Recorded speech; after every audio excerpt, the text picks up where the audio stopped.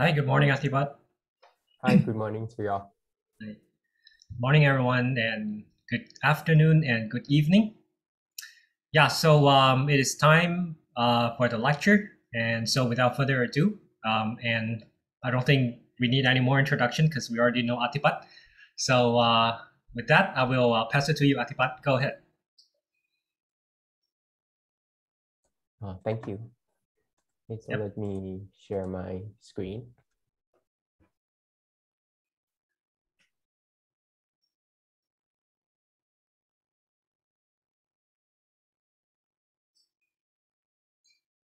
Okay. Okay. So let's start. Okay. So today, what we are going to study is on what we call ominimality. Ominimality. Okay. Okay. So what is we have already talked a little bit about ominimality in, I think, in the previous two lectures. Okay, so let me be more precise. And what do I mean by ominimality? Okay, so let's look at the settings that we're going to use throughout today's lecture. Okay, so first we're going to have a dense linear order without endpoint, and I'm gonna denote it by m and less than. And here, since we are going to use, usually we use less than or equal to, right? But this is equivalent to consider this one instead, because we're going to use this more often in this setting. Okay.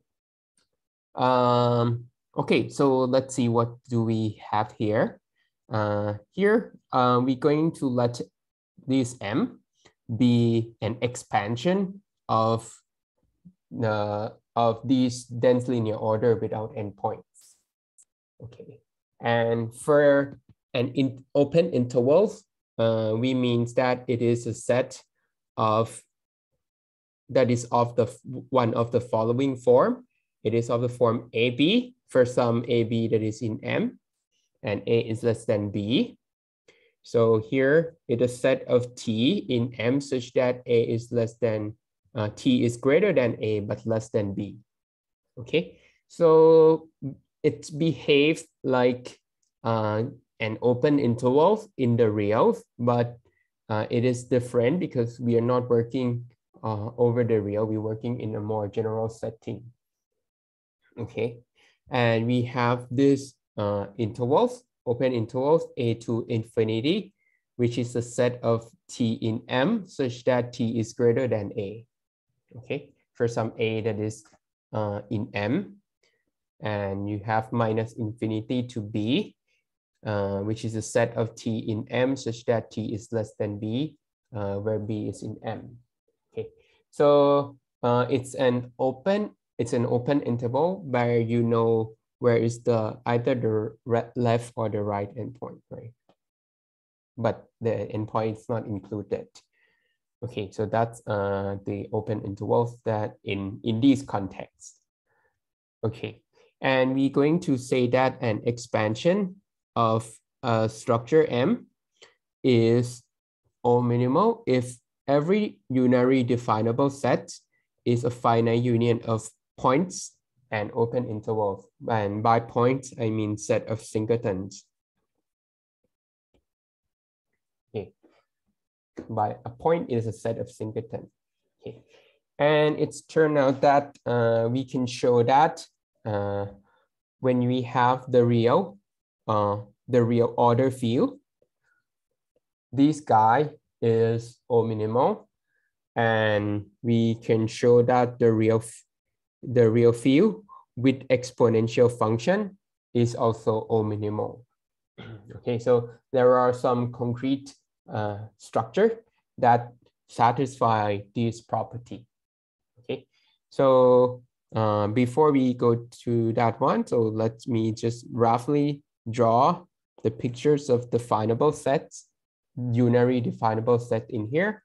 So it's gonna look like intervals, right? it's like finite union of intervals. So it can be something like this, and you can have this joint a point in here, or you can have closed interval in here, because you can regard closed interval as an open interval and 2 points. This is something that you can have in your as your definable sets. Okay, so they're gonna look something like this. Okay, now why do we interested in this one? These structures, they possess a lot of nice properties. And the first one that I would like to introduce you is what we call monotonicity theorem. Okay, so let I be an open interval, and AB is in M, or it can be minus infinity and plus infinity, right? And we're going to denote this guy by M infinity, this whole thing here. Okay. Here, we're going to only consider the intervals that A is less than B, okay? And here, if we have a function that is definable in here, which is, sorry, if you have a function f from I to m that is definable, then we can show the following. We can show that you can partition these intervals I into finitely many sets. So here you have an interval I. So let me draw a picture. So you have a graph of function that is definable. Something like this.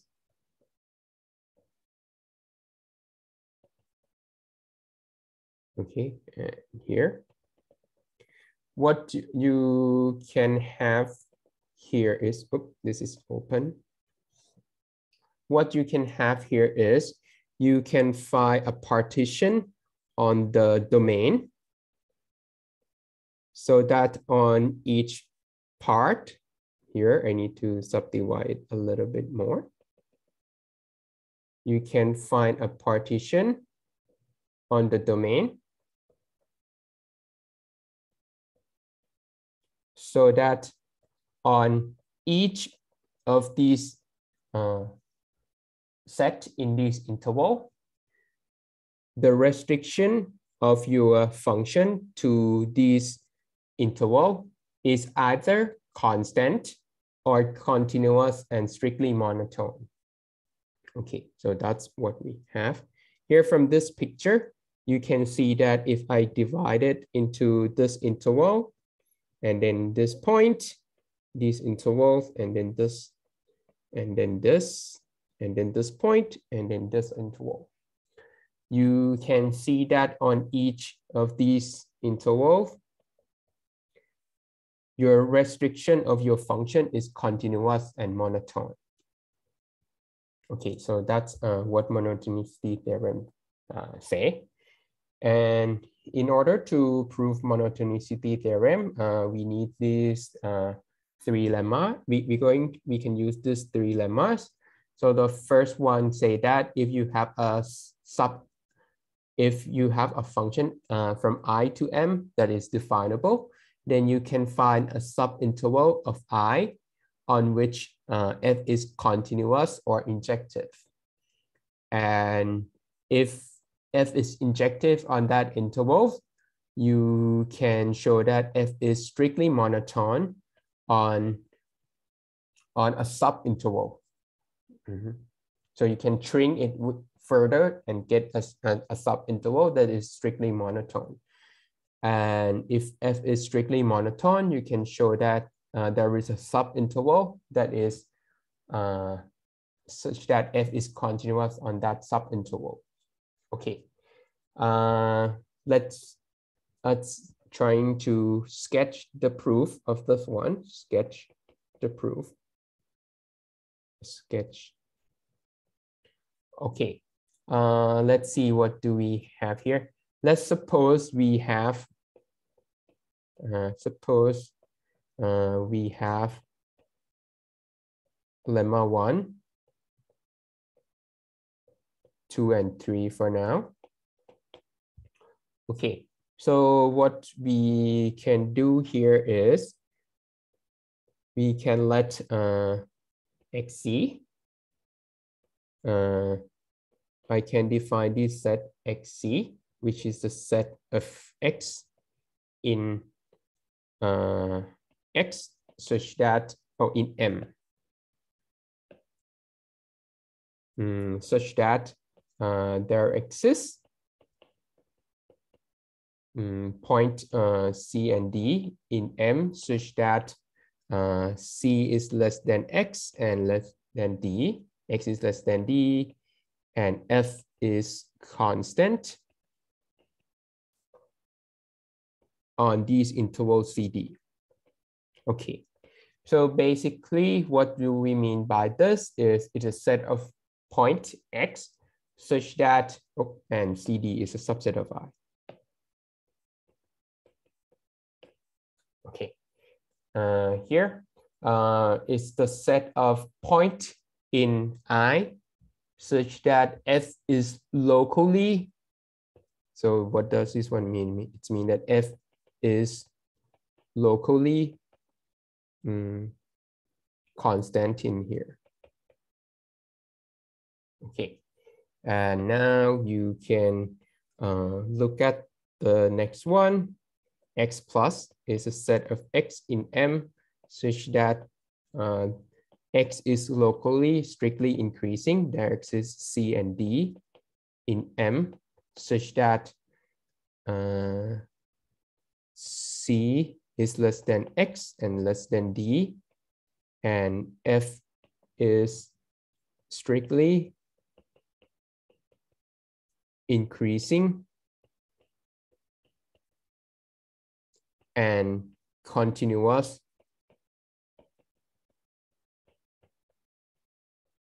on CD, which is a subset of I.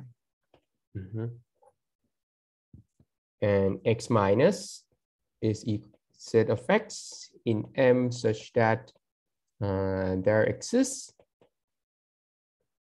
C and D in M such that C is less than X and less than D, and F is strictly decreasing.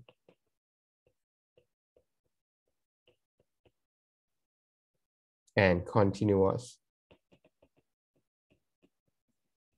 on CD in I. Okay, so it's mean that this one is the set of X, point X, that is such that F is locally strictly increasing and continuous about that point. And for X minus, it is set of point X such that F is strictly decreasing and continuous about that point. Okay, here you can see that the word D set, observe that these sets are continuous. If these X, C, X plus, and X minus are continuous. Oh, and I think I forgot to tell you what do I equip. We equip what do you mean by continuous? Yeah, I forgot to talk about the topology on MN. So let me by the topology. Connected by or continuous? Continuous. Continuous. Oh, so sorry. Are definable, sorry. And why is that? That is because when you look at MN, we can equip MN by a topology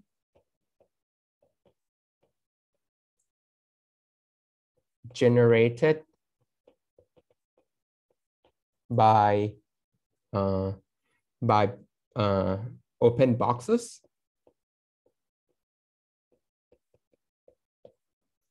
What do we mean by open boxes? It's just an intervals AI bi times blah blah blah up to a n bn. Okay, so here is the topology that we equip with m to the n. And then we can represent the continuity of f. We say that f is continuous. F from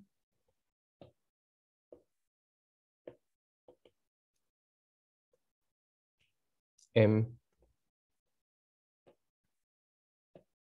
from x, which is a subset of m to the n to m to the m, is continuous if for every box J that is a subset of m to the m, right? And for every y that is in J. Okay, so basically we just say that this is the this J is an open neighborhood of Y. Okay.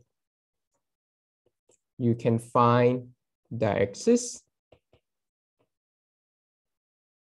and open box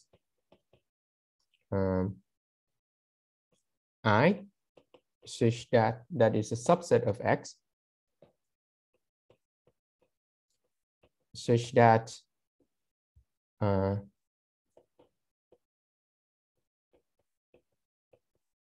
axis okay, so let me just rewrite this a little bit. For every J that is in here, and for every X that is in, okay, there exists an open box and a box I that is a subset of X such that for every X that is in I, f of X is in J. Or roughly speaking, it means that the pre-image of J is open.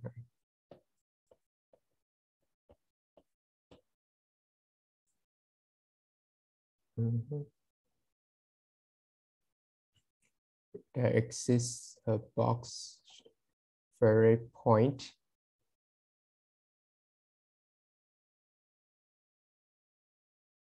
I think I wrote down the this order wrong.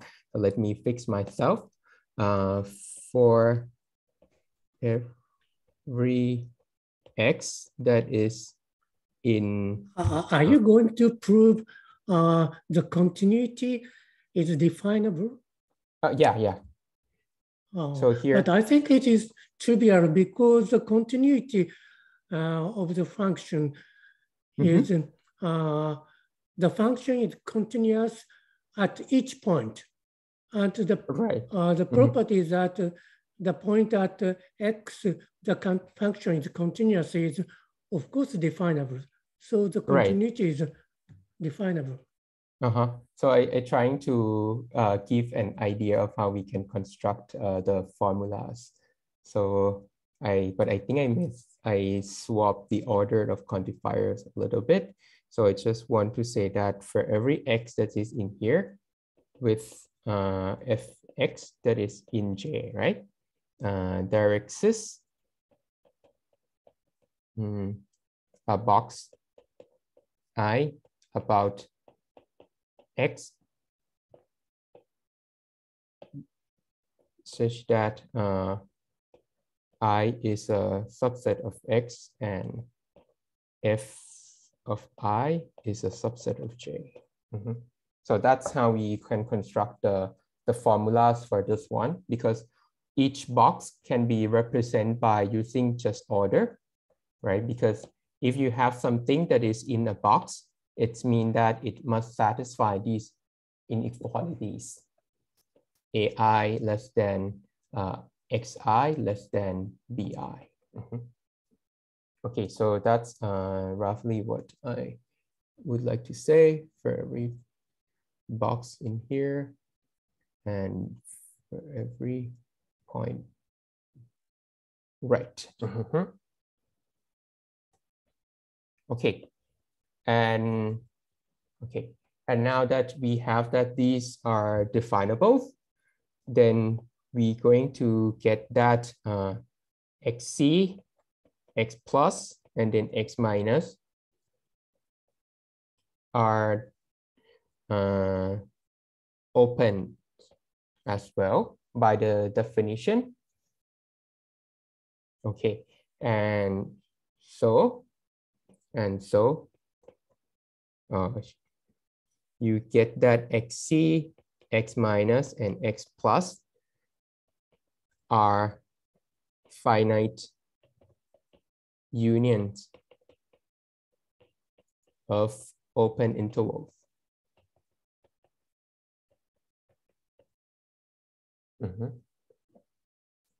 Okay. And now that we have XC, X plus, and X minus are open, a finite union of open intervals, we can see that it is enough to show that it is enough to work on each interval separately, right? Because we want to show that we can have we can partition it into sub-intervals, so that each sub-interval, when you restrict your function to that interval, it is constant or strictly increasing and continuous, or strictly decreasing and continuous. So we can work on each of these separately. Okay. Oh, okay. So okay.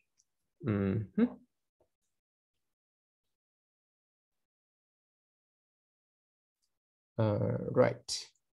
Oh, but before we can do that, there is something that is that we still missing. That is, what about the complement of this guy, right? So here you already know that if you can work on each one of these separately, you can see that okay, so you can see that if you can work on these ones separately, you still have a problem, which is the complement of this guy. So first, let's take care of that guy. Consider if, okay, it is enough to work on this separately if this guy is finite. So let me put it this way. And how do we get that? Here you can see that if, suppose I minus XC union X plus and union X minus is not finite, right? Then by ominimality,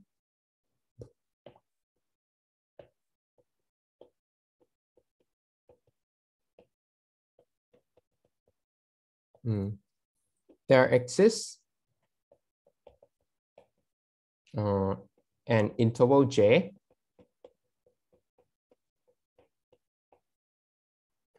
that is a subset of I minus xc union x plus union x minus. Okay, and now by using lemma 1, lemma 2, and lemma 3, we obtain a contradiction. Why is that? Because if this guy has an interval here, it must contain a subinterval that is either constant or injective. And if it's injective, if it's constant, then it must be a subset of xc. If it is injective, you can subdivide it into and subintervals that is either strictly increasing and continuous or strictly increasing and decreasing and continuous. So it must be in here, right? So either case, you get a contradiction. So you know that these cannot happen.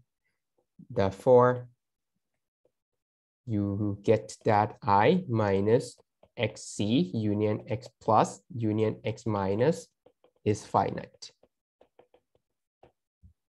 Okay. Now let's see, what do we have?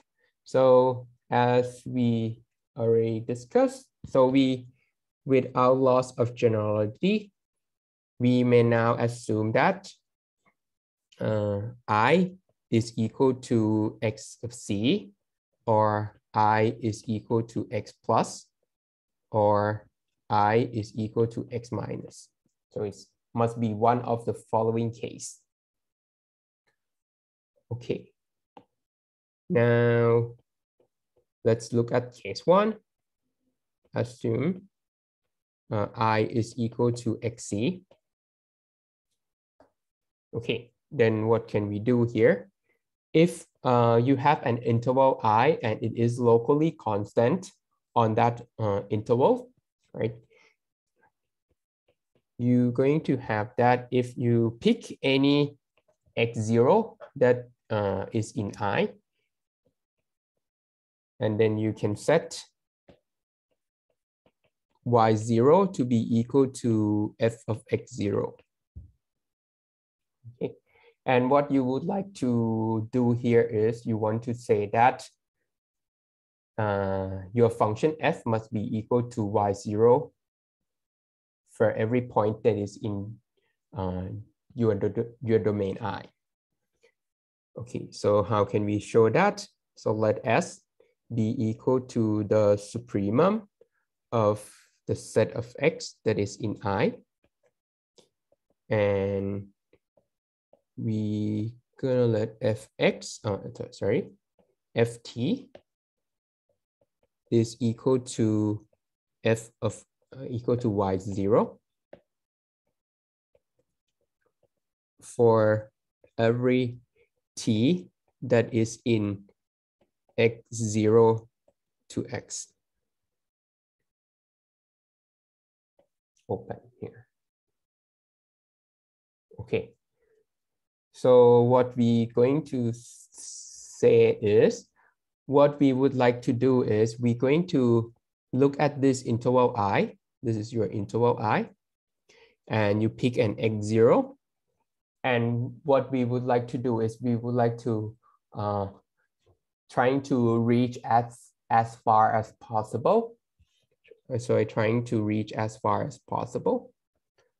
So that on this part, it's still a constant, right? F on this part, gonna send it to y0.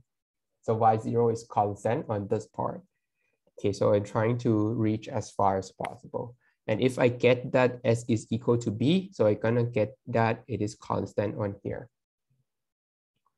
Okay, so now let's see. Okay, if S is not equal to B, then let's see what's going to happen.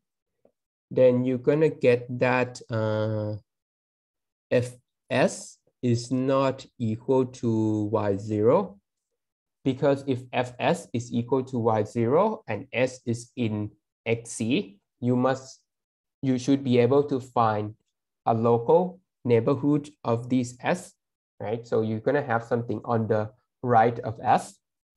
So that will make that S is not a supremum. Okay, so here if Fs is equal to y0, then you're going to get that Fs is not equal to y0.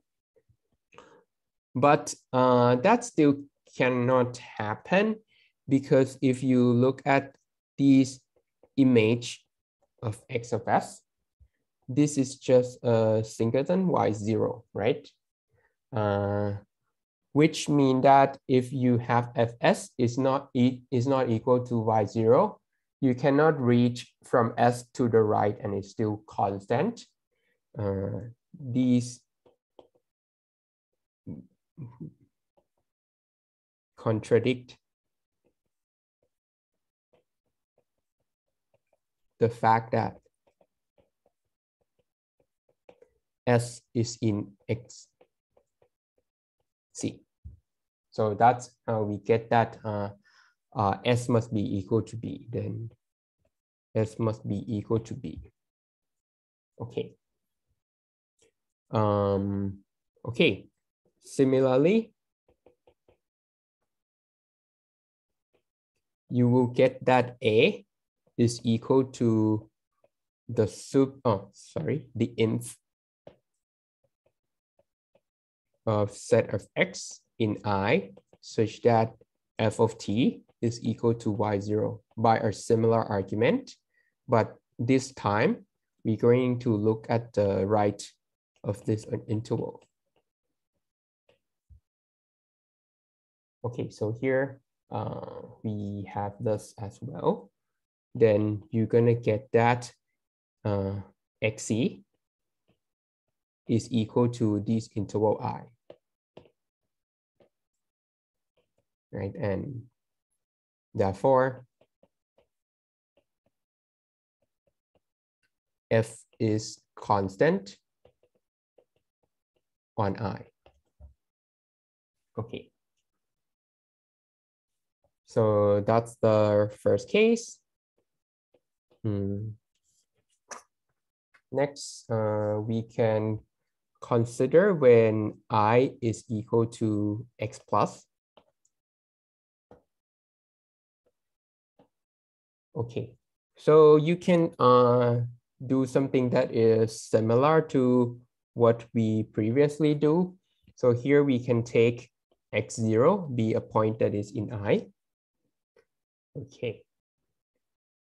And I'm gonna set S to be equal to the supremum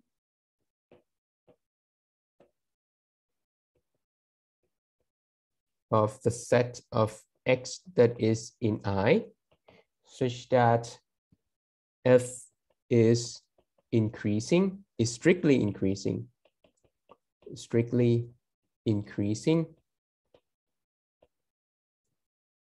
and continuous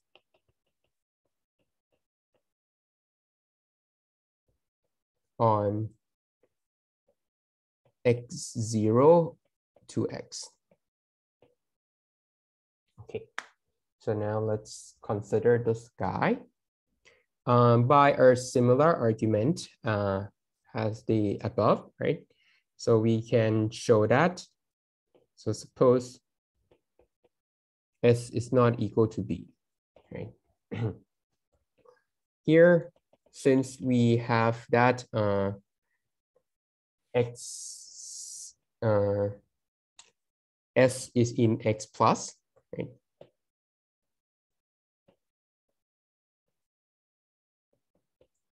Since X is in X plus, so then there exists a neighborhood about S such that this is a neighborhood J about S such that F is continuous and strictly increasing on J. Okay, and now that we have that S is continuous and strictly increasing on J, since you know that F is also continuous and strictly increasing on X0 to S, right? So we get that S is not a okay, so we get that S is F is continuous and strictly increasing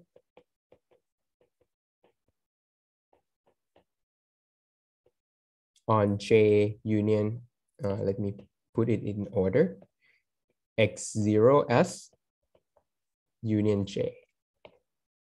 Okay, so the J is on the right of X0 and S, X0 to S. Okay, so here, which is absurd, because that can contradict the fact that S is a supremum, which is absurd. Okay, so now you get that S is equal to B.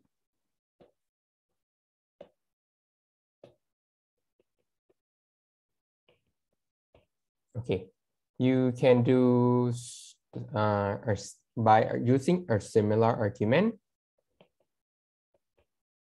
You can have that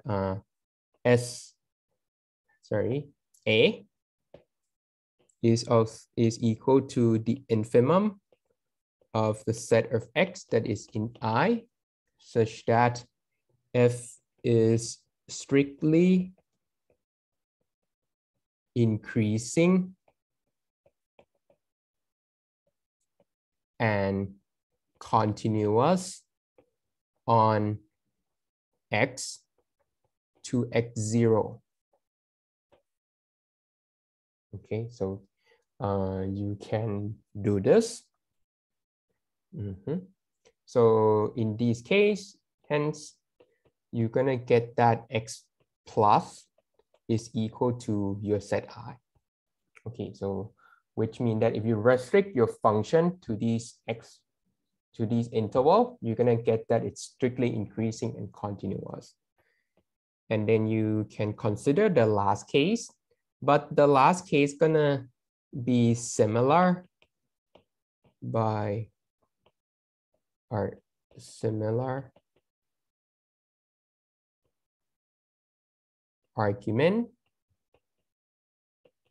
as in case 2. We are done. Okay, and you can use an argument that is similar to case 2 to show this. So this is please complete this proof. Okay, so that's how we roughly prove this monotonicity theorem. We still haven't seen the proof of lemma 1 and lemma 2 and lemma 3 yet, but let me roughly show you the proof of lemma 1 instead. Just lemma 1, just to give you an idea of some technique that we can use. Okay, so for lemma 1, let me recall you what we need here. So we want to show that there exists a subinterval of I such that F is on which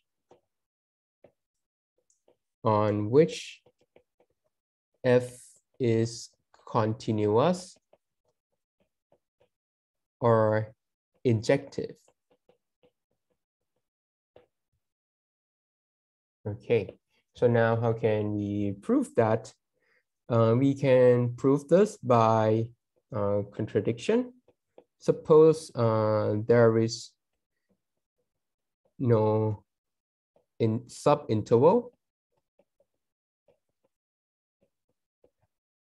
of I on which f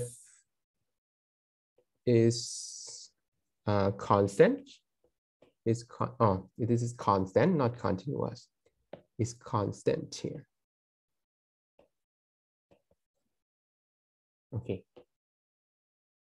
So you can actually we're not going to prove it by contradiction. We suppose that there is no subinterval I on which f is constant, and then we will show that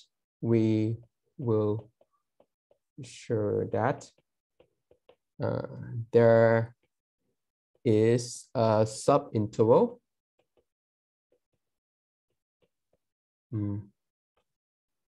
of I on which f is injective. Okay, so now let's see what can we do here. Here, since we have that f cannot be a constant on any subinterval, then we're going to have that for every y0 that is in M, we're going to have that the pre-image of these point y0 must be finite, because if it's not finite, then it must contain an open interval, and then f will be constant on that interval. Okay, so here it must be finite. So you know that each of these pre-image are finite. Then you're going to get that since this is finite, then you're going to get that if you look at the image of I, this must be infinite. Right. Okay, because there are infinitely many points in I, and when you map it, you get that this must be infinite as well, because you cannot map to only finitely many points. Oh yeah. Okay, so it must contain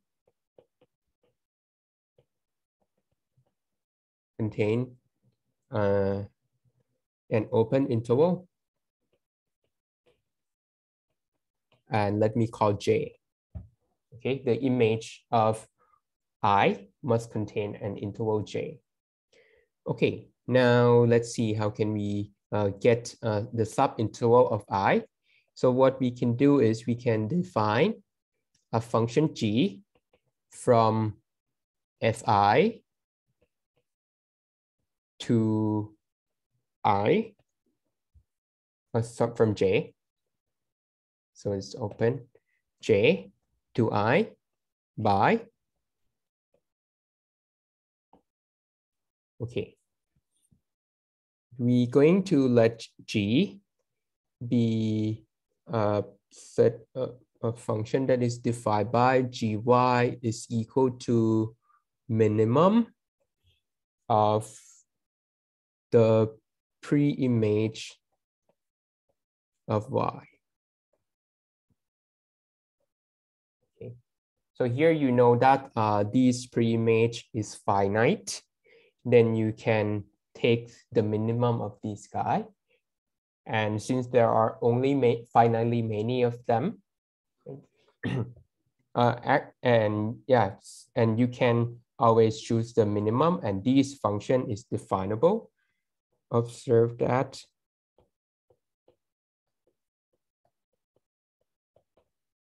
G is definable and is also injective.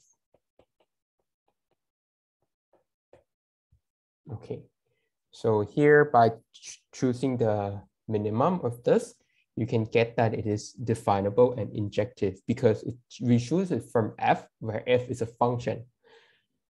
Okay, so since this is definable and injective, you can get that, and since your J is infinite, you can get that the image of J under G is also infinite. And then Gj must contain an interval. And we're going to call it I prime. And we know that this I prime must be a subset of I. Okay.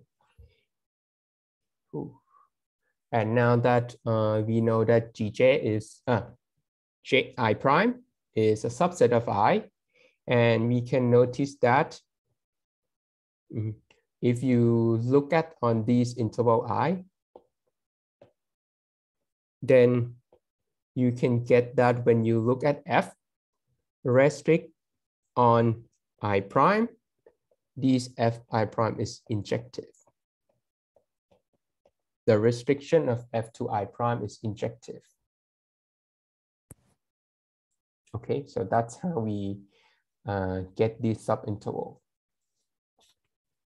Okay, and you can roughly see that the G here is an inverse of this guy in this interval. Okay, so that's what we have here. Okay, now we can also show lemma 2 and lemma 3, but we're gonna leave that for now so we can talk about something else. Okay, so here we the other interesting let me introduce you another interesting properties of O minimal structure. Here you can have that if you have a set A that is a subset of M squared and be definable, and for each X that is in M, if you know that each fiber of A over X, which is the set of Y in M, such that XY is in A, is finite, then you're gonna get that there must be a uniform bound on the number of elements in AX.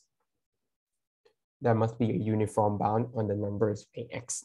Okay, so what do we have here is if you have something like you have this, you can consider this graph. This is your set A. You can have something that is look like this. And you can see that on each part, you have only finitely many points. When you project each point above here to the y-axis, you have only finitely many points. This is the condition that we have in here. Okay, usually when we have a set that is definable in some structure, it's not necessarily that if it's finite, then it must define that, then there must be a uniform bound on the number of points in here. You can just roughly imagine that you can have a set that look like this, right? This is 0, this is 1, this is 2, and so on. You can draw something like this. You can see that at each fiber, it is finite, but there is no uniform bound on here. But this set will not be definable in our structure, in our O minimal structure here. Okay, now let me tell you how to get this finiteness lemma. Okay, so what we can do here is sketch a proof. So first we can let for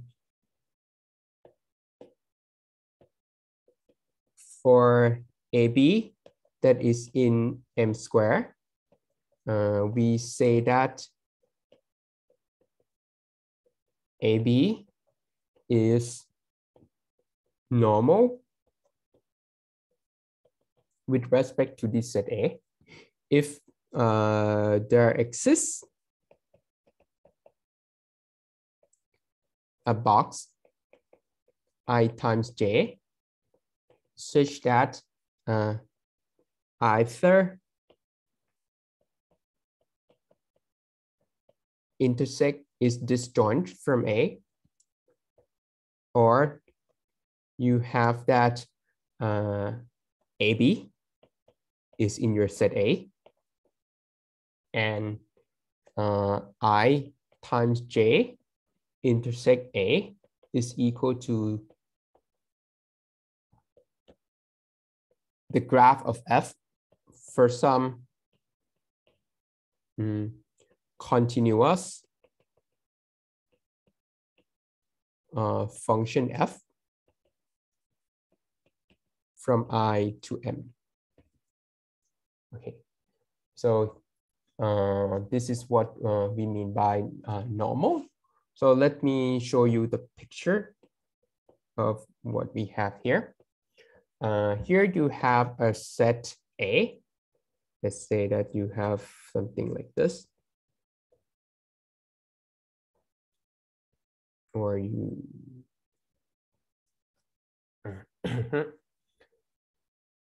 Okay, so we're going to say that a point is normal if it is, you can, let's say you can look at this point here, this white dot here. You can see that I can draw a box around this one, and there's nothing that is in A that intersect with my box.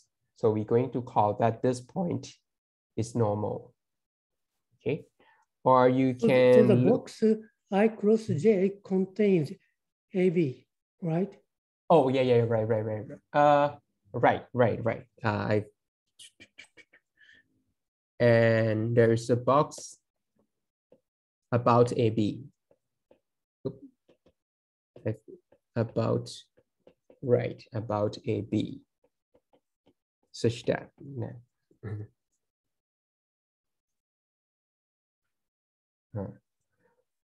Okay, there is a box about AB such that it either disjoint from the set A, or it's locally look like a graph of function. So here you can consider at this point, you can see that if you draw a box here, this look like a graph of function. So this is good, but this point is not good. Okay, because you can see that on the right hand side there is nothing in here, so it doesn't look like a graph of function on your domain I, no matter how small your I is, and it doesn't disjoint from your set.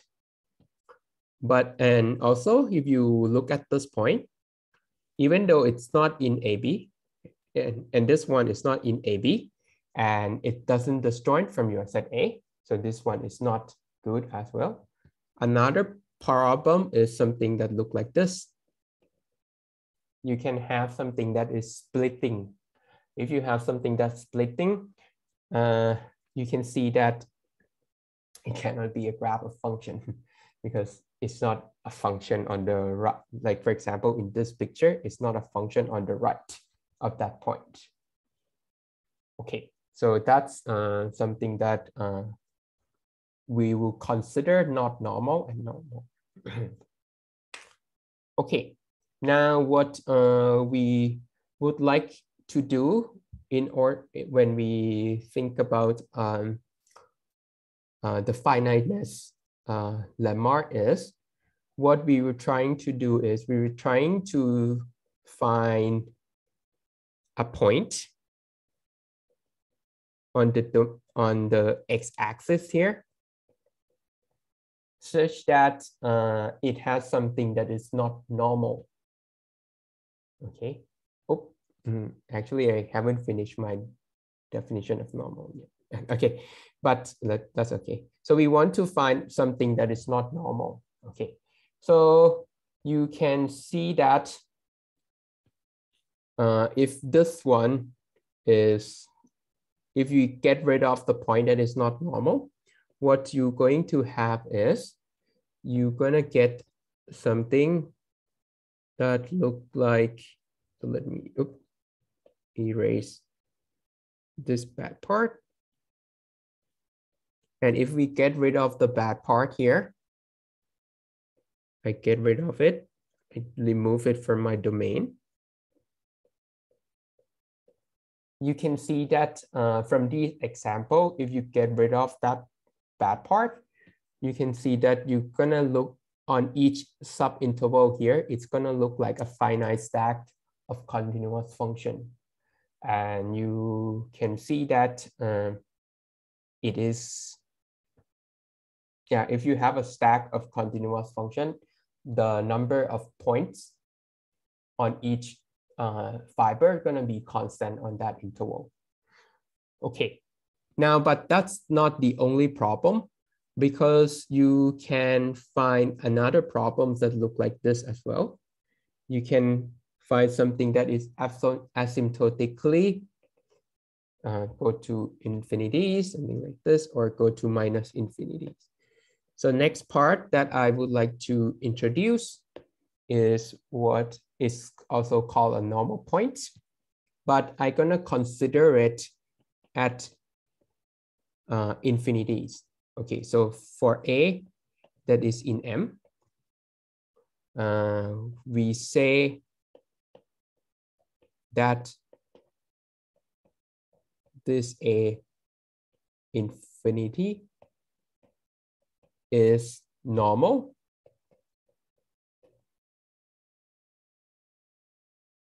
if, okay, so now what I would like to say is it's not asymptotically getting close to this point as the, so I would like to say that the limit as x go to A, it doesn't go to infinity. Okay, so in order to get that, I'm gonna have that A infinity is normal if there exists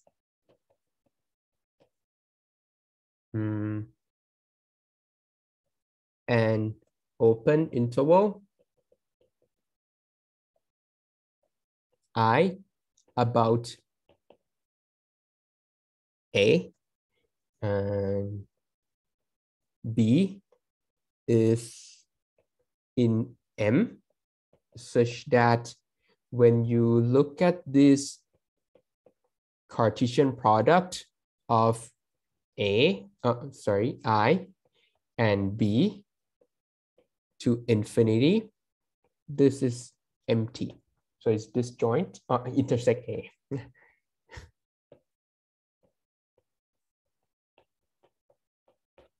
Okay, so you don't want a point that is behaves like this one. You don't want it. Okay, and we say that A minus infinity is normal if there exists an open interval I about A, such and B in M, such that I times minus infinity to B intersect A is empty. Okay, so this is what we would like, that's what we have here. And we can consider the set of what we call like bad points. B be the set of A in M, such that their axis.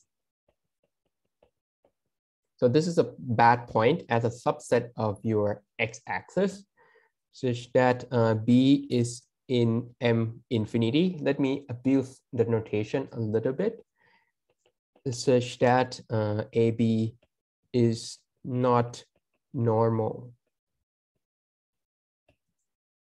Okay, so here we can consider this guy, the set of the bad point on the x-axis, the point that we don't want to have. And let's see what we can do here. Here, if we can consider this, if we have A be a point that is in M, but it's not in B, then you can get that then there exists an interval I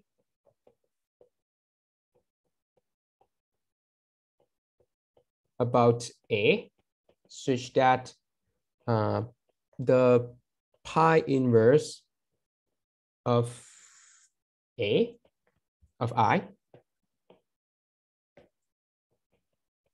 is a finite union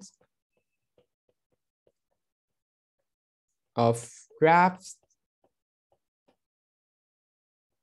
of continuous function.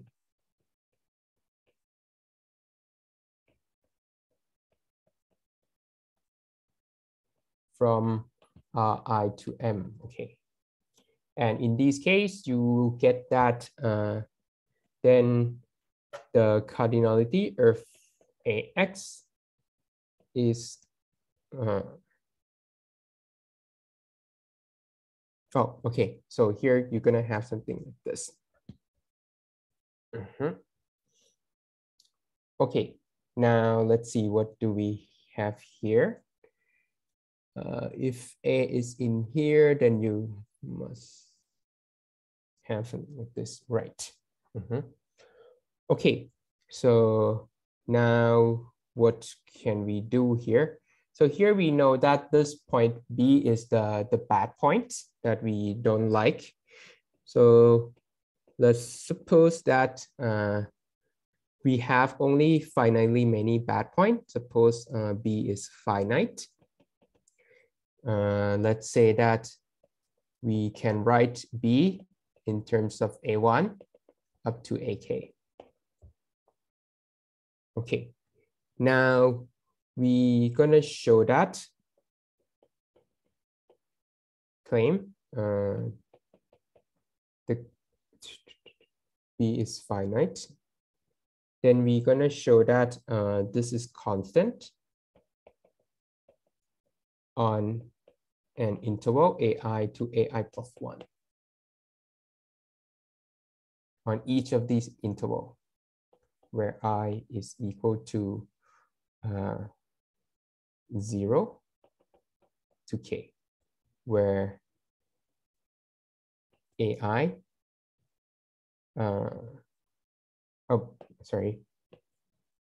AI to, right, where A0 is equal to A and AK plus 1 is equal to B.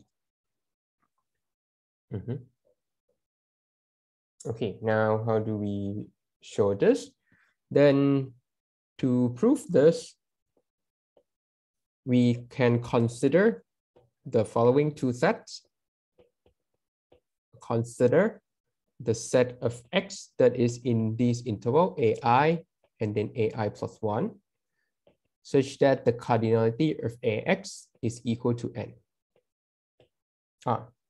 I haven't declared what N is. I skipped a little bit. So here we can pick any point that is in here. Let A be in AI plus 1, and let n be equal to the cardinality of A sub A, the fiber of A over A. Now you can consider the set of point X in these intervals such that the fiber is the number of set in the fiber is n, or the set of in the fiber is not equal to n. Okay, so now let's see. Here you can show that these two sets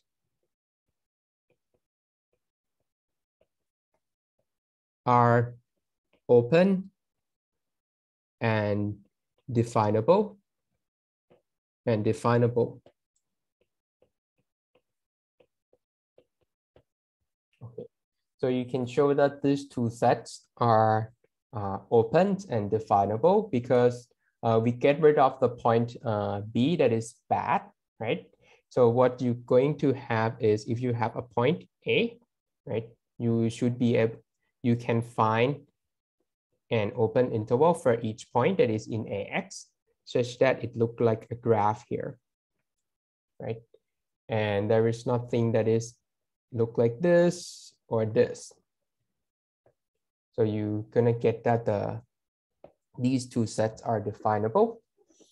And then you can show that for open intervals, it cannot be noted that an open interval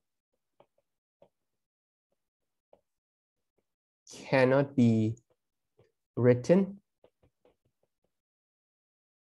as a disjoint union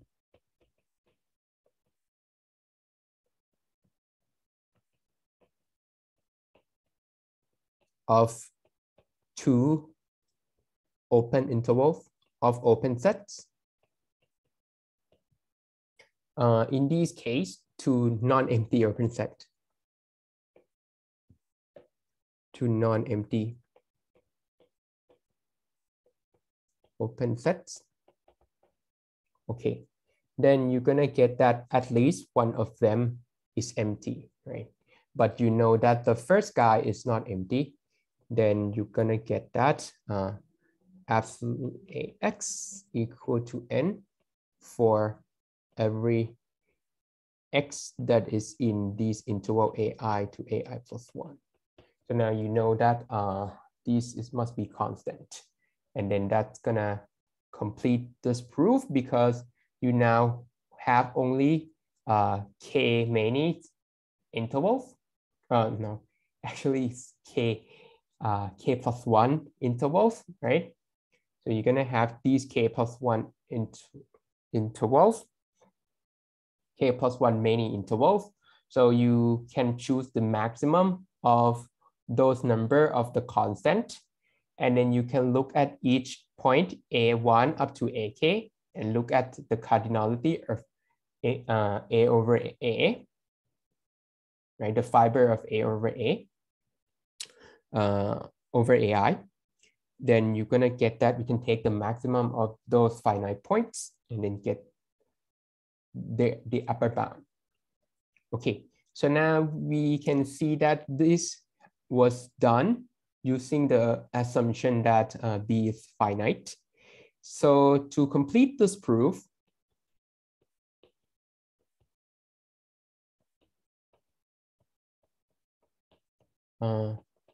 it is enough to show that B is actually finite. Okay, now we suppose that B is not finite. Then what can we do here? Okay, so now what can we do here is then you can get that if B is not finite, you can have an open interval that exists, an open interval J that is a subset of B.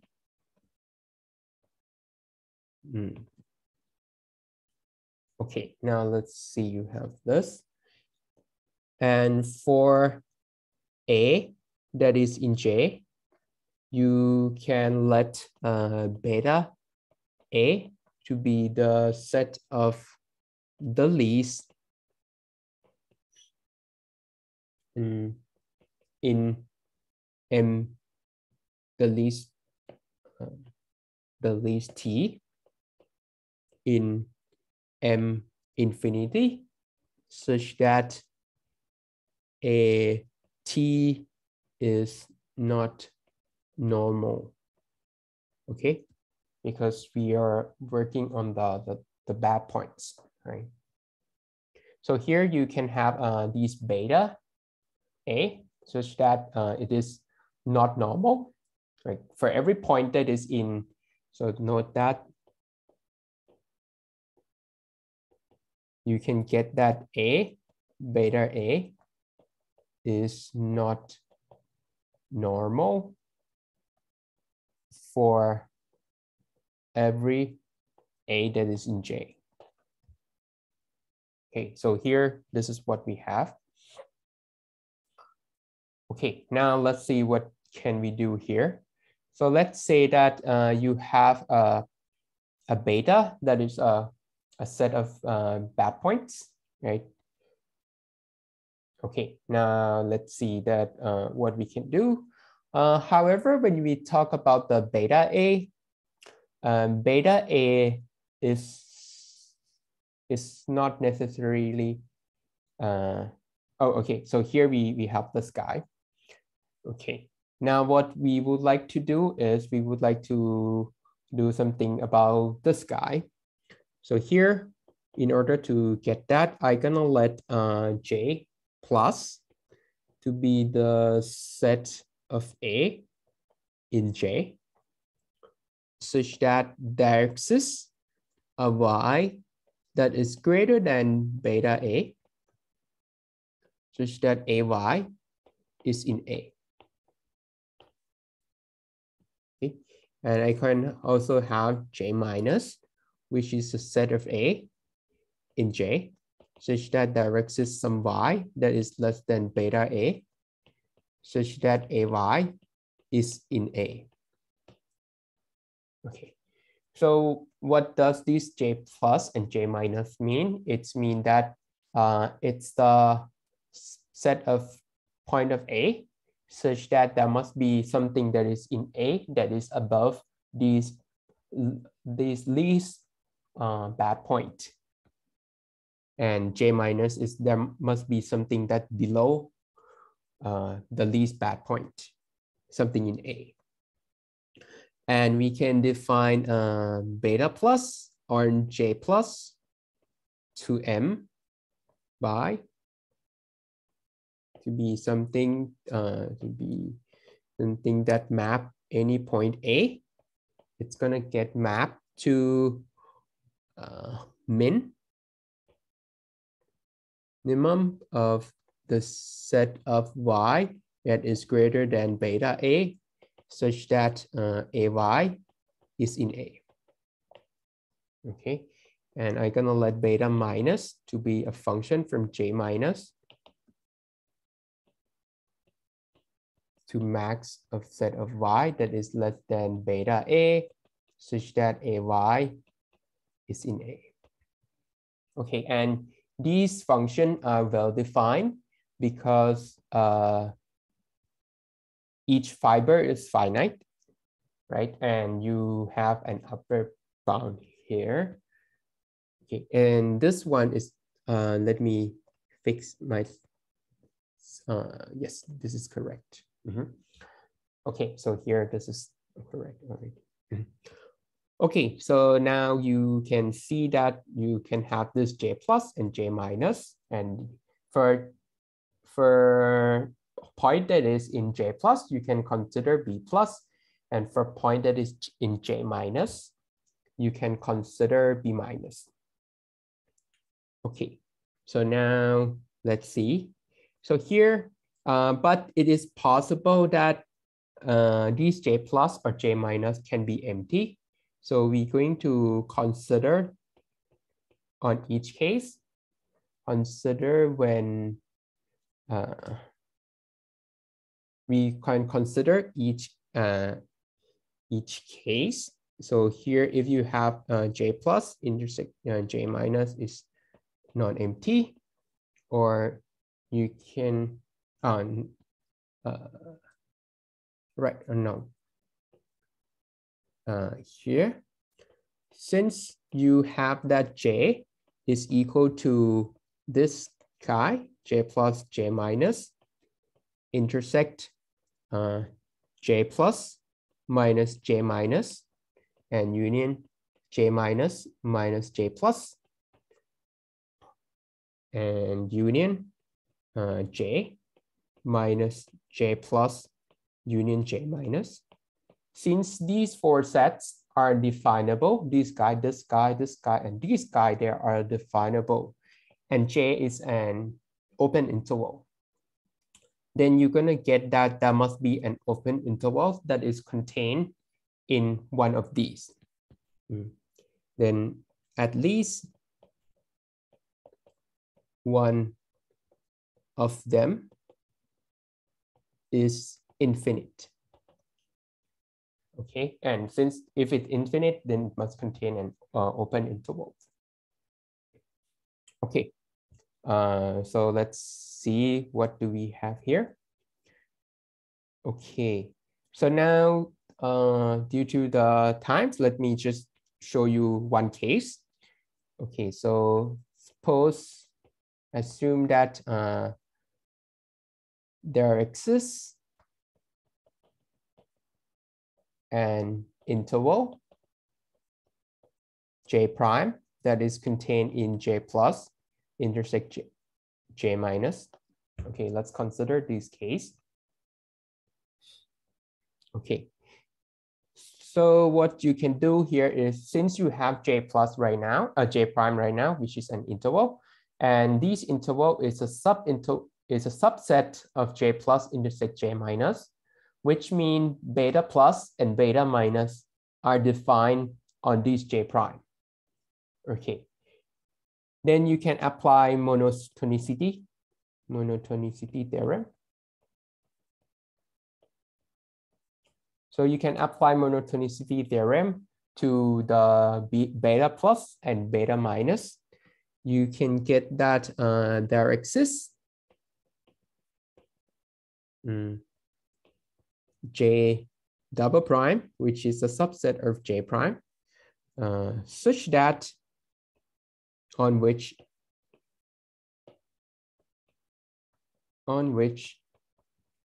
beta plus and beta minus are continuous. Right. Okay, so now you can look at this one. Okay. Next, you can consider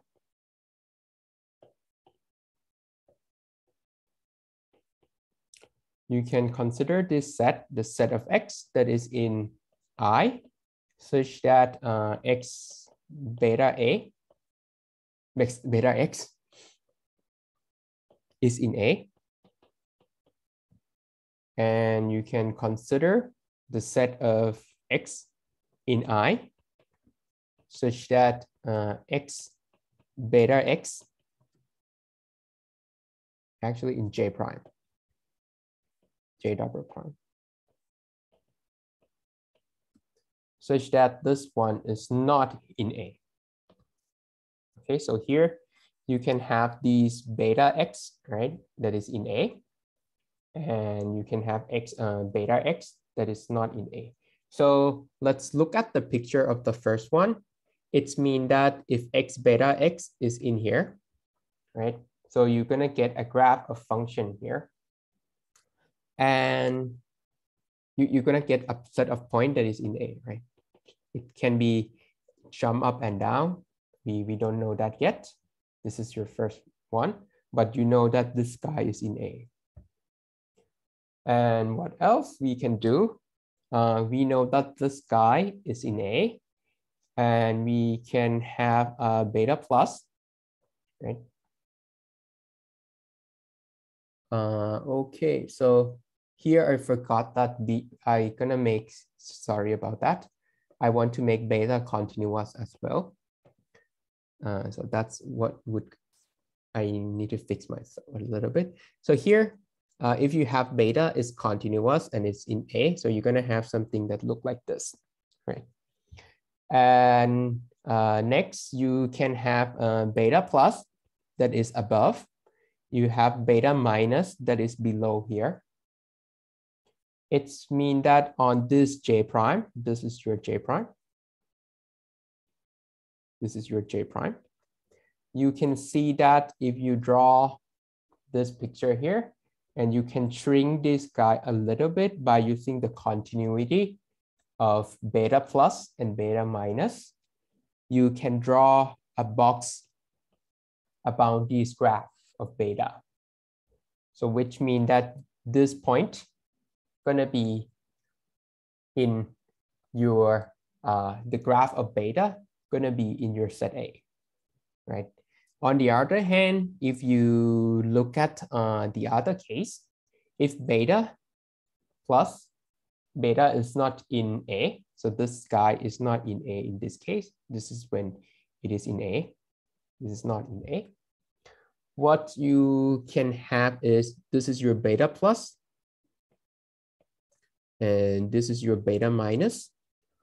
You're gonna have that nothing in here is in A, nothing in here is in A, nothing in here is in A, right? And this graph is not in A.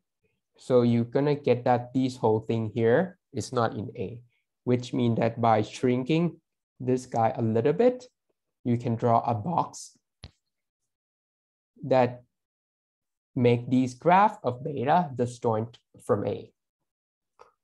But that will mean that in either two cases that we have here, you're gonna get that A, beta A is normal.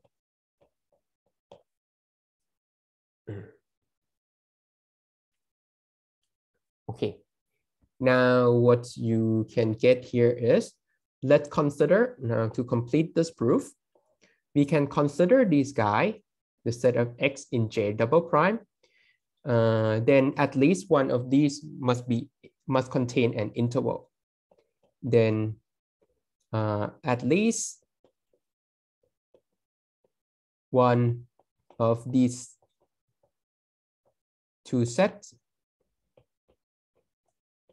contain an interval. And then you can get that in either case.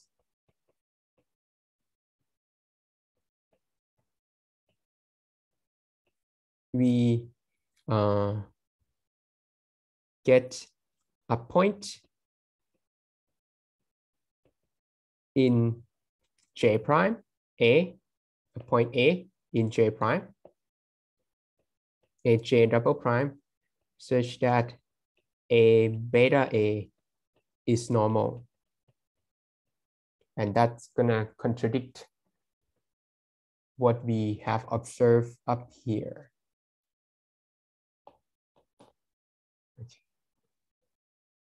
Okay, so that's we can prove finiteness lemma. Okay, and finiteness lemma and monotonicity theorem. It's a theorem that talk about properties of unary definable subsets of an O minimal structure. But O minimal structures also have a nice properties when you look at higher dimension. Okay, and the idea is we can decompose every definable set into what we call cells. So let me introduce you what cells are. So for each set in X that is in M to the M, we let Cx to be the set of continuous function from x to m, continuous definable function from x to m, and C infinity x is the set of all continuous definable continuous function on x, and we add two function which is minus infinity and infinity. This for notation purposes. Okay, where we regard these minus infinity as a continuous function, as a function that send everything to, is a constant minus infinity function, and this infinity is a constant infinity function. Okay, and for f and g in C infinity x, we will write f is less than g if fx is less than gx for all x that is in x. And we let these open interval fgx to denote the set of area between two graphs. So here, if you have your f is this guy, your g is this guy, the area between these two sets, this is your fgx. Okay. And now, now that we have this, we can talk about cells.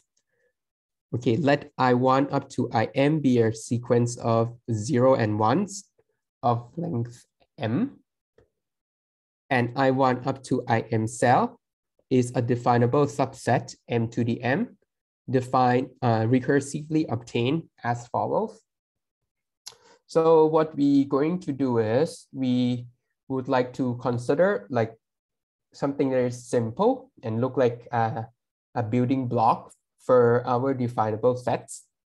So when we think about the unary definable sets, you can see that you can build up a definable set by using open intervals and points, right? So we're going to let those two types of sets become cells in our context. But we will try to distinguish between these two sets. So we're gonna let 0 cell, let's singleton to be 0 cell, and we're gonna call open interval 1 cell.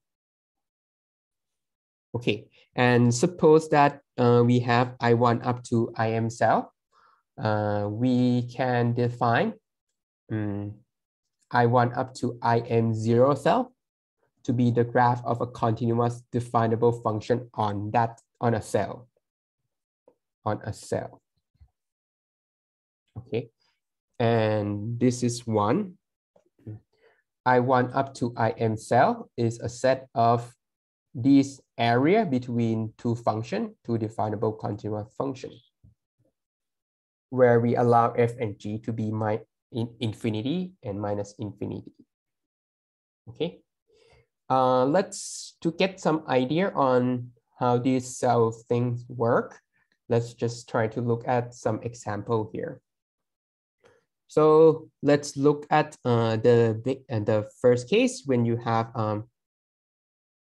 only x-axis, right? That's the base case. So here you can have points and you can have open interval here. This is 0 cell. This is 0 cell. Nope, I shouldn't write it like this. I should. This is 0 cell. This is 0 cell. This is an example of 1 cell. Okay, now what else can you do here? You can, once you move yourself from m to m square, we are in m square right now. So what we can do is we can consider 0, 0 cell. 0, 0 cell is a graph on a point, right? Because 0 cell is a point. So it's a graph on a point is also a point. So here, if you have a point in here, this is 0, 0 cell. Mhm. So this is your 0, 0 cell. And let's see what else you can have. What is 0, 1 cell then? So 0, 1 cell, you're gonna start from a point down here. And you're going to have a function to function on continuous function on that one, on that point. But continuous function on here must be point as well. So in this case, but you don't want that point. So you're going to have something that look like this. So it's look like an interval, but it's on the y-axis. So this is 0, 1 cell. You can have 1, 0 cell. So 1, 0 cell, you're gonna start from an open interval down here. And you're gonna have a graph of continuous function. So it's gonna be something that looks like this. This is 0, 1 cell. And for 1, 1 cell, it's gonna be something that look like this. This is 1, 1 cell. Okay. So this is how the cells look like in our minimal structures. You can also look at something in 3 dimensionals. You can have something that look like surface of continuous function. If this is the x, y, and z axis, you can think of this as 1, 1, 0 cell. And you can have something that look like a cube in here. These can be considered as 1, 1, 1 cell. Example. Okay. So that's what we have for the definition of cells. And a nice thing about minimal structure is we can have the concept of these decomposition.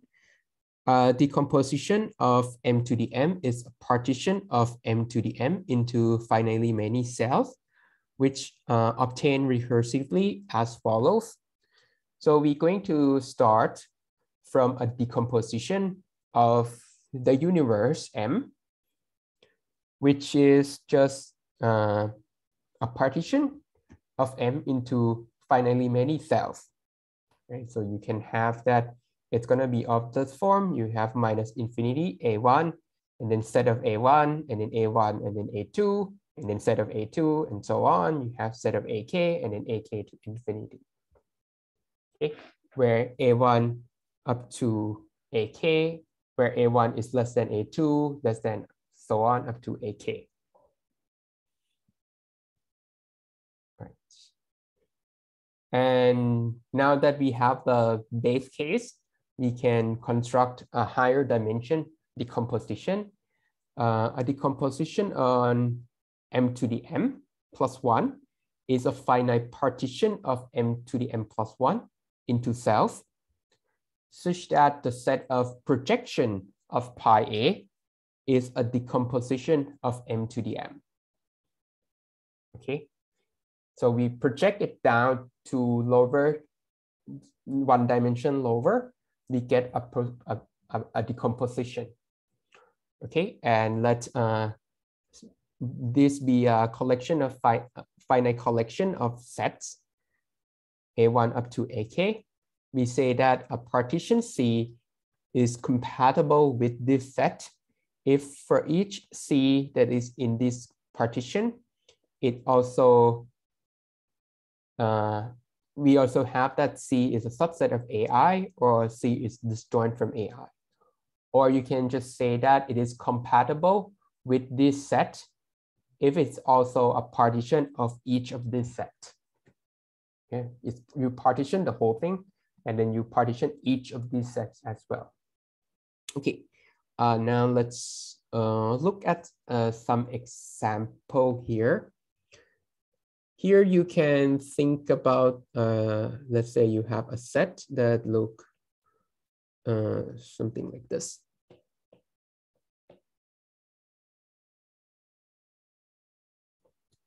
Okay. So the decomposition in R1 is in when n is equal to 1 is obvious. Now let's trying to see some example in here. So we would like to partition the whole thing here into cells, right? So what we can do here is I can just cut the part that is not in here, and we think of this as, oh, this is empty set. Empty set is also this is also a cell. Oh, not empty set. The whole space here. This is so if this is A, this is B. This set is minus infinity to A cross R, cross M times M, and this side is B to infinity times M. So that's gonna partition this one. And then what can we do here? So what we can do here is we would like to say something like, oh, can I partition it so that on each part, it look like a cell? So here I can do something like this, right? If I partition it this way, you can see that on each piece, these guys are cells. Each piece, there are cells. However, there is a problem here because you can look at this set. You can look at this set right here. If you project it down, you get this interval, right? And when you project these guys down, you get this interval. You project this guy down, you get interval. So you have a set that look different, right? So these cannot be disjoint. So this is not a partition. When you project it down, it's not a partition in this case. So to fix this, you can see that we can subdivide it further. So you can get rid of this guy when you project it down. So this will become a cell decomposition, while at the beginning it is not. Okay, and it's turned out that we can show that when you have a collection, finite collection of definable subsets of m to the n, there exists a decomposition of m to the n that is compatible with these finite set A1 up to AK. And you also have that if you have A be a subset of m to the n, be definable, and you have a definable function on those set A. Here, let me note that I put this n here. Then there is a decomposition C of M compatible with this set A, such that for each cell in this decomposition, with C, this is which C is a subset of A, the restriction of F to this set C is continuous. Okay, so the first one say that if you have a finite collection of definable sets, right, you can find a decomposition that compatible of m to the n that is compatible with those finitely many sets that also partition those sets. For second one, you have that if A is a definable set and you have a definable function on those sets, you can find a decomposition of m to the n that compatible with this set A, such that on each cell that is in here, when you look at the restriction of these F to those cells, you're gonna get a continuous map. Okay, so that's what these cell decompositions say. Usually, when we refer to cell decomposition, we usually mean this one, number 1 and number 2. Right, there are two parts of it. But I add another one here. This one usually called uniform finiteness.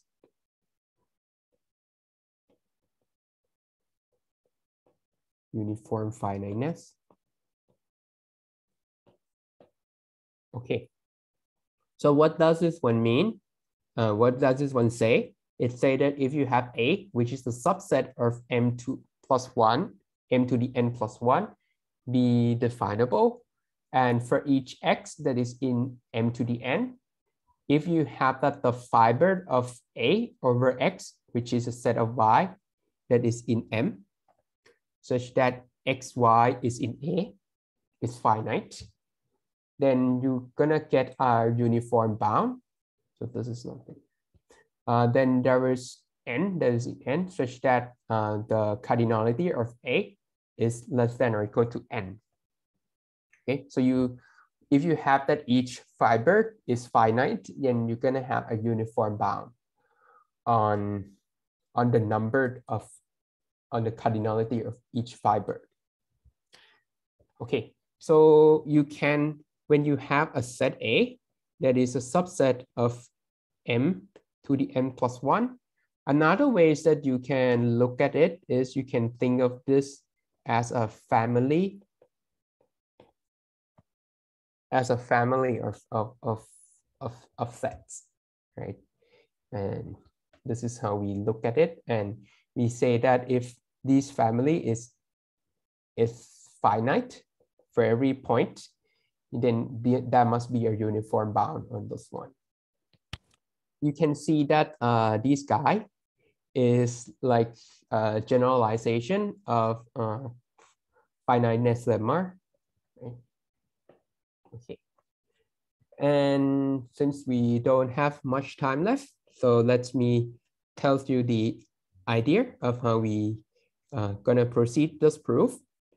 So here you can notice that if you look at I1 say that if you have A, which is a collection of definable subsets of m to the n, and here you have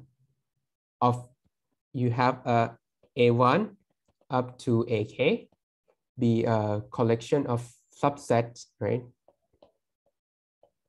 of M. Okay, you want to find a composition, a decomposition of M that compatible with this guy. How can we do that? We can see that when we look at each of this guy, you can look at all of the Boolean combination of this guy, and each of the Boolean combination of this guy, you can see that you're gonna get, it's gonna be, can be, each of the Boolean combination of this guy can be written as a finite union of points and open intervals because they are definable, right? So, and you can look at something that can generate some disjoint set that can generate all of these sets, right? And by looking at that, you can say that that one gonna generate the decomposition of M. So this is followed from definition then. From definition, let me just put it that way. And for 2-1, 2-1 gonna follow from monotonicity.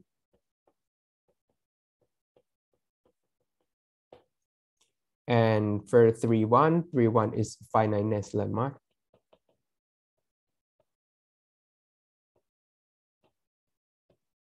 Okay. Okay. Now that we have I1 up to I1, I1, right? 3-1, let's say. We can get that. How can we proceed next? The next idea is we're going to proceed by induction. Proceed by induction. So the idea of what we're going to proceed is we're going to assume that we have I1, 2-1, and then 3, 1, and then I2 and 2, 2, and 3, 2, and so on, up until you have M and 2M and 3M here. So we're going to assume this, and then we're going to show that then we're going to have I1, IM plus 1, M plus 1, not 1. And now that we have this IM plus 1, we're going to use these IM plus 1 and everything that comes from above to show that we can have 2M plus 1. This guy plus the above to show 2M plus 1. And then we're going to take everything from the above plus IM plus 1 plus 2M to show that we can have 3M plus 1. Okay, so that's the idea. And now once we have these 3M plus 1, you can now see that we can go to 1M plus 2, and then 2M plus 2, 3M plus 2, and so on. So by proceeding in this manner, you're gonna get the theorem. Okay.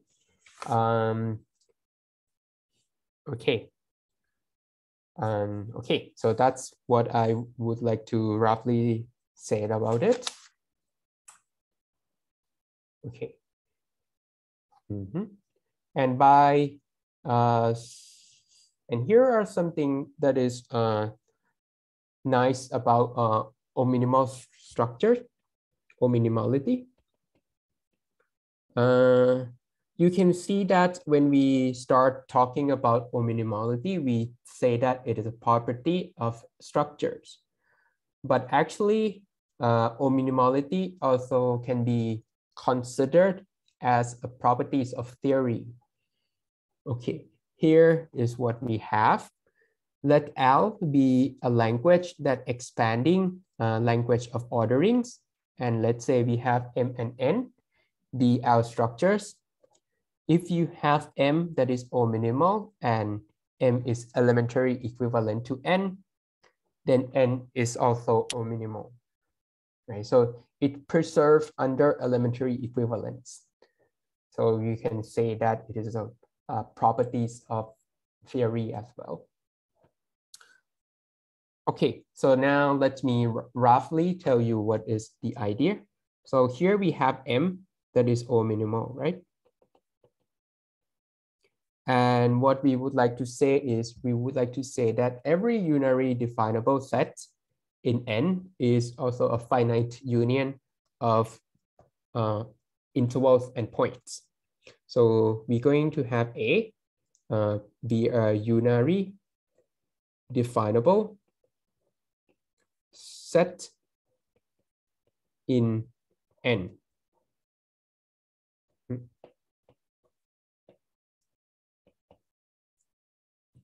Okay, so unary definable set in N. Since this is a unary definable, so you can write this guy as a set of T that is in N, such that N satisfy phi and then B1 up to Bn T, where B1 up to Bn is in N. Okay, so now what can we do next? However, there is a problem here because B1 up to Bn is in this set N, but if we only know about M, so we cannot talk about this immediately when we think about the other structure M. So what we can do here is we can let X be the set of A1 up to An, and then S that is in M to the N plus 1, where M satisfy phi A1 up to ANS. Okay, so here, instead of consider these guys right here as a parameters, right? We can just think, oh, instead of looking at as a parameters, we can think of it as a family of set with the parameters as your index set. Okay, now what we can do next is we can look at this for any set y, we let BDY to be the set of closure of y and then subtracted by the interior of y. Okay, so here is what the boundary of y means. So you can show that the closure is definable and the interior of a set of a definable set is also definable. Then when you consider the boundary of your set X, that and for each A1 up to AN, each fiber here, you're gonna get that since we subtract every open set from those sets, right? These must be finite for every A1 up to AN that is in M to the N. Okay, so you get that this set X is now a family of finite sets. So you can apply by uniform finiteness. You can get that there is a uniform bound that exists and natural number K such that the cardinality of B, D, X, A1 up to AN is less than or equal to K for every A1 up to AN that is in M to the N. Okay, so here you can get a uniform bound on the numbers.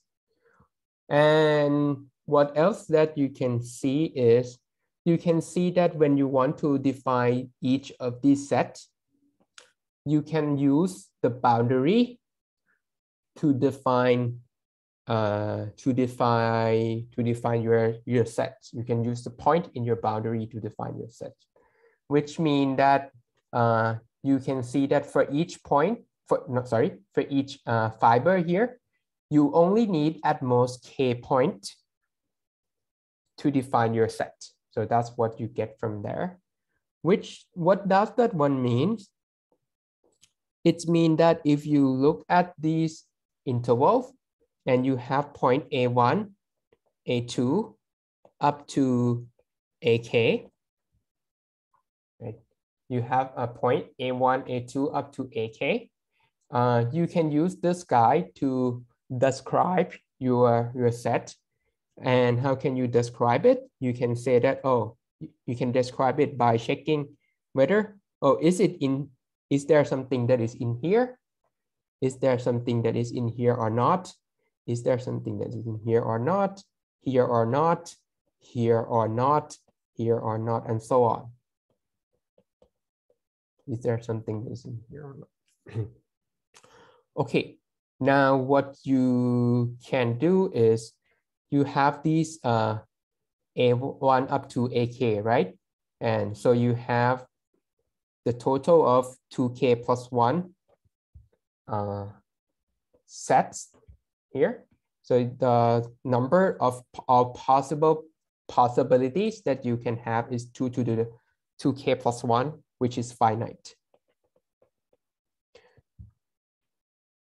Okay, and now what you can do is you can construct a set. You can now know that for every M satisfy the properties that for every x1 up to xn, you're gonna get that phi x1 up to xn y for every, I forgot for all y that is in here. It is in this if and only if it must be one, there must be finitely many points x, not x, z1 up to zk, such that you can look at each combination and you plug it in here for each combination.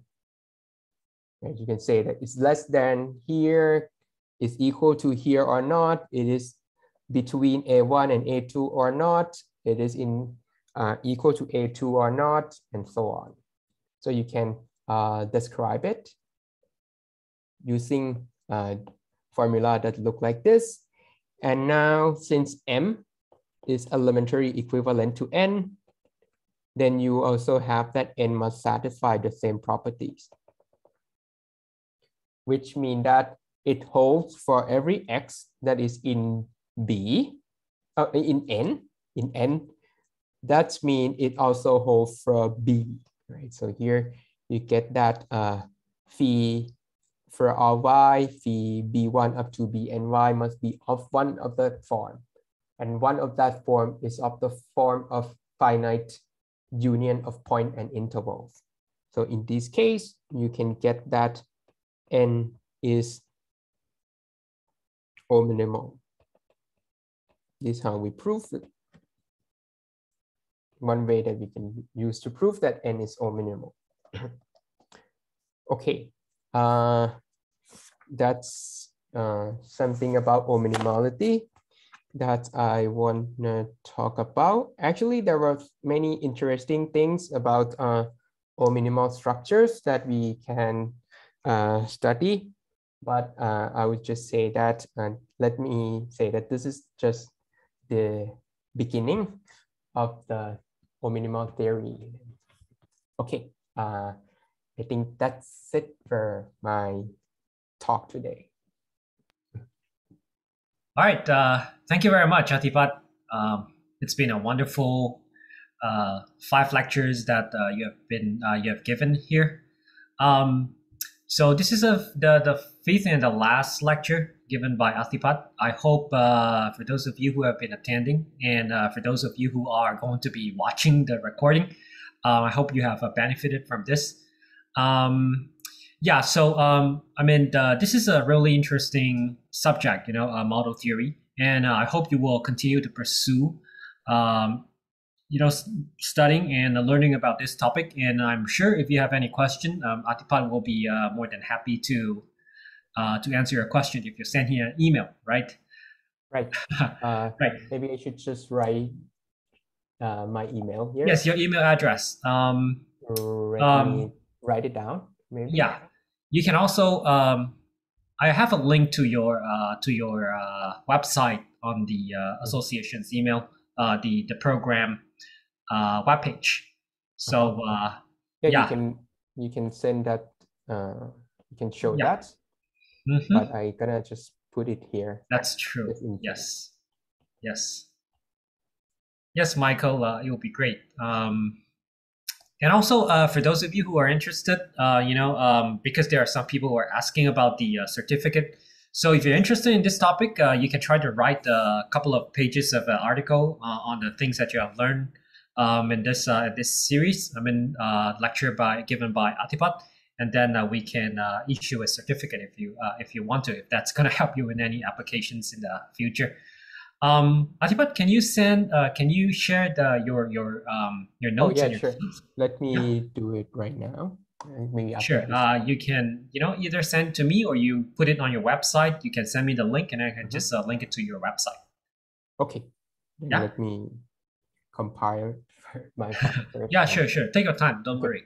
Yeah. So thank you very much, Athipat. I've also sent you an email yesterday. If you can take a look. Right. Mm-hmm. Okay, and that's it for today. So any question you can forward to Athipat. And is there any question? Let me just check. Okay, so there is a question. Have there been any lectures on proof theory, which is an area of logic which hasn't been covered in this series? Yes, I was also planning for a series on proof theory, but unfortunately, I couldn't find anyone who who is able to do the proof theory part. But if you're interested, I can continue to keep this in view, and then I will keep looking for people who might who might be happy to give a series of lectures on proof theory, and then I will let you know. Okay, Michael? Yep. All right. Thank you, Athipat. Okay, Michael, I will do that. And we'll keep in touch, okay? Hope to see you in future events, and also, hopefully in person. Yeah. And hello, Akito Tsuboi. Nice to see you. First time. Hajimemashite. Nice to see you. Okay. All right. Thank you, everyone. Bye-bye. Bye. Bye-bye.